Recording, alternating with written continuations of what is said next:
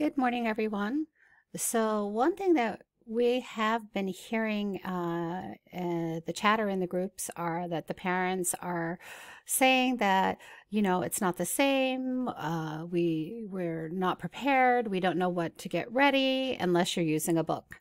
So this morning I decided that I would do what some school teachers do and a lot of schools do. Usually we give out a monthly newsletter to the parents to let them know of the upcoming lessons.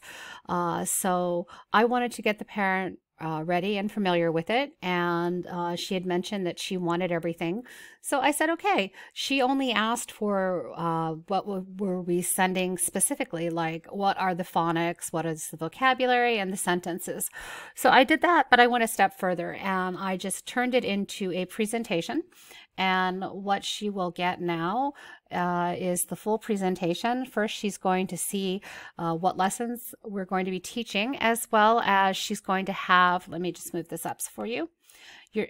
She's going to see the exact songs, and these all link to the songs. And we'll just go.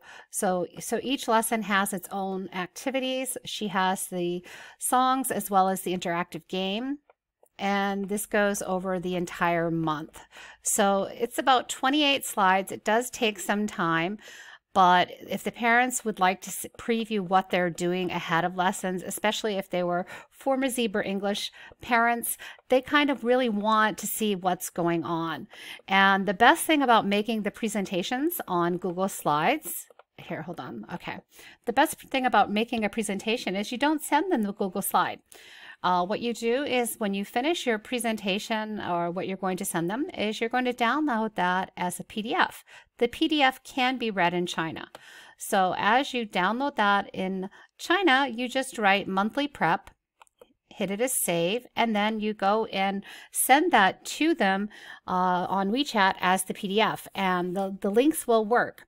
But do warn the parents that maybe a lot of these links may not work because they're going to be firewalled from China, like the YouTube. So they could do that with a VPN, but they wouldn't be able to see a lot of the game links or the play links, but at least they can't say we didn't try, and we did offer it to them.